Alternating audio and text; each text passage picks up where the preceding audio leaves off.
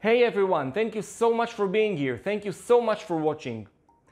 With the gracious help of Synology that have sent me their DS1621 Plus along with every possible upgrade for it, and with the gracious help of ASUS that have sent me their RT AX89X, their beast of a wireless router with two 10 gig ports on it, I was able to create a video about general 10 gig connectivity, what ports are there, what cables are there, and what in general 10 gig connectivity looks like and feels like. And then we created another video demonstrating how 10 gig connectivity can really dramatically transform the life, especially in the sector of the creative professionals. But now I want to talk about something much more down to earth and much more about us home users.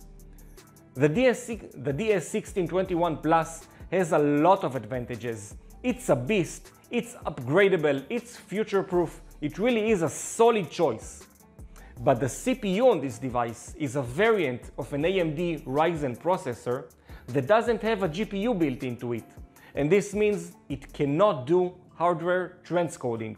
Now if you ask me, the choice of this CPU is probably has something to do with lowering the cost of this device.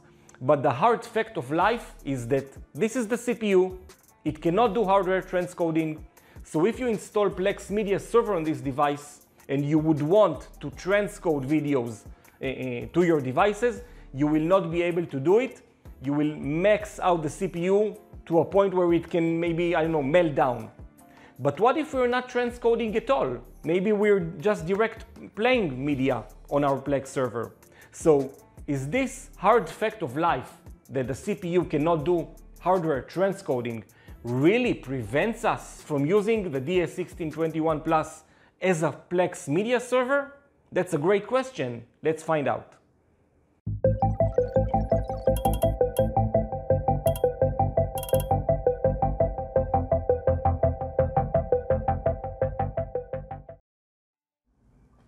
Alright guys, so we are at the computer, and before we jump right into the nitty-gritty technical stuff, let's spend just 1 minute to talk about what transcoding really is. And transcoding maybe can be, if we wanted to dumb it down, we could maybe call it re-resolutioning of media. For example, if you try to watch a 4K video on a 1080 screen, PLEX will need to re-resolution the media from 4K to the resolution of 1080 of your, that's the resolution of the screen that you're trying to watch it on. Now, before transcoding was even a thing, you wouldn't even have the option to do it. You will have to store the local media file locally to where you wanted to play it, and then direct play it from the device itself. That's not the whole idea behind PLEX. PLEX is sort of local streaming. The whole idea is to avoid storing media locally to where you want to play it. And if we'll open a whiteboard that I've prepared, you can see that if you're trying to play a 4K video on a 1080 screen, you will need to do transcoding. If you're trying to watch a 1080 video on a 720 screen, you will need to do transcoding. But what about other stuff that you don't need to do transcoding on? For example, if you're trying to watch a 4K video on a 4K screen, no transcoding needed. It's just direct play.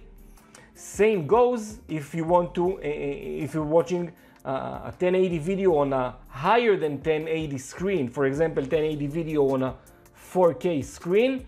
That's not transcoding. You can't upscale a media. You can downscale it through transcoding. So this will not require transcoding. It will be direct playing. And of course, 1080 video on a 1080 screen. Again, pure direct playing, no transcoding needed. So that's transcoding in a nutshell. Now, I have a Synology DS920. That's my own private device. I have PLEX installed on it, and just for so we will see the baseline. Let's try to transcode a video off of my DS920. I have a device a laptop right here on the side of the table. You can't see it. And from this device, I will just play a video from my PLEX server, and we will see how it looks like, and then we'll try to transcode it. So let me just turn on play on my laptop. All right, as we can see right now, we are just direct playing. It's a 1080 video playing on a 1080 screen, and that means we don't need to do any transcoding at all. In fact, let's see the CPU usage. It just we had a little spike just for the server to prepare the video for playing, and then it went right down. The CPU is not doing any heavy lifting at all because we are direct playing. So the CPU has nothing, let's say, nothing to do. The video is just playing over the network. But now what I will try to do is I will try to downscale the video from my laptop from 1080 to 720, and let's see what will be the difference here. All right, it's now trying to transcode to 720. As you can see, we are now transcoding. It says here transcode, and HW means hardware. It's transcoding. It's actually playing on my laptop. It doesn't have any stutter. It doesn't have any hiccups. It's transcoding on the fly, but hardware transcoding does require the CPU to work just a little bit.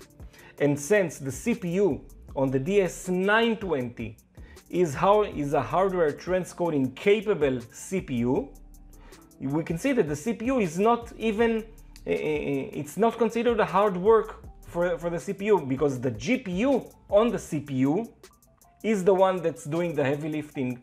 And the CPU, even though it's now actively transcoding a video, it's not really working all that hard. The CPU is able to take up this load without any effort. Now, this is transcoding on a CPU that is able to transcode. But on the other hand, we are talking about the DS1621 Plus, which is a CPU that cannot do hardware transcoding. In fact, I've installed PLEX Media Server and added media to the DS1621 Plus. And now let's try to play a video from the DS1621 Plus and see how the system behaves. Alright, so I will now try to play a 4K video on a 1080 screen with a PLEX, on a PLEX device that the CPU does not do hardware transcoding. Let's see what the system how the system will react to that. Alright, I pressed on play. It's buffering. Alright, first of all, we can see that it tries to transcode, and we don't have the parenthesis of HW, means no hardware transcoding, it's software transcoding. The second thing that I can see, that the video hasn't yet started to play. It's still trying to. I think that it just now started playing. But let's see how the CPU behaves to this transcoding. As we can see, it's really taking a hit right now because it's trying to transcode on the fly. Here's a stutter. The video on my laptop just got stuck. The CPU clearly does not play well when it needs to transcode. It doesn't have the ability to do it, so it pushes itself harder and harder and harder, and it still can't pick up this load of transcoding videos on the fly. The video is still stuck, by the way, and now it's starting to stutter. Let's call it that. It's not an optimal viewing experience. Let's call it that. So let me just stop the playback.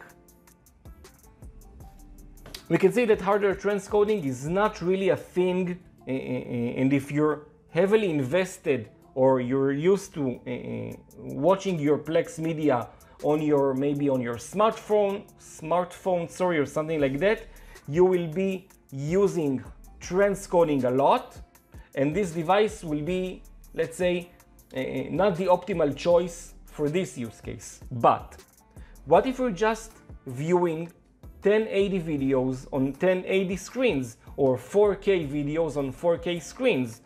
Let's pull up a video from the DS1621 PLEX media server.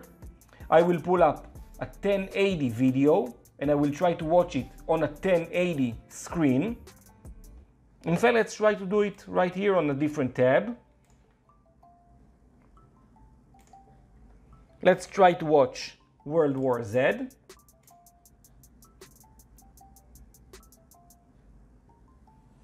The video is started playing, and we can now see that we're direct playing. Let's see how the CPU reacts to that. As we can see, since it's direct playing, the CPU almost doesn't feel it at all. It's less than 1% or maybe going to 1% load. This clearly means that if it comes down to using PLEX Media Server when direct playing, then we can definitely use the DS1621 Plus as a PLEX Media Server, as long as we are not transcoding.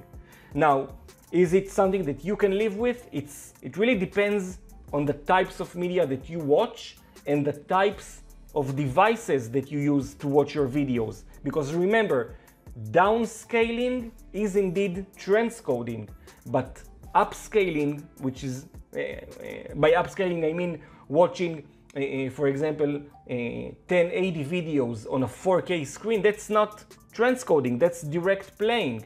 So again, this is something that is relevant, at least for me, in a lot of my media files.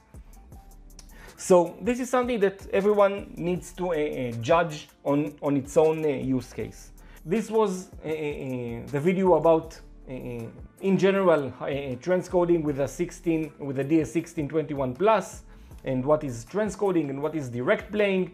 And as you can see, you can use the DS1621 Plus, as a PLEX media server, as long as you are not transcoding. If you are just direct playing, it will be as if it was just a regular transcoding capable NAS. Guys, I hope this was informative for you. Please join me in my next video. I hope you guys stay safe. Join me in the next one.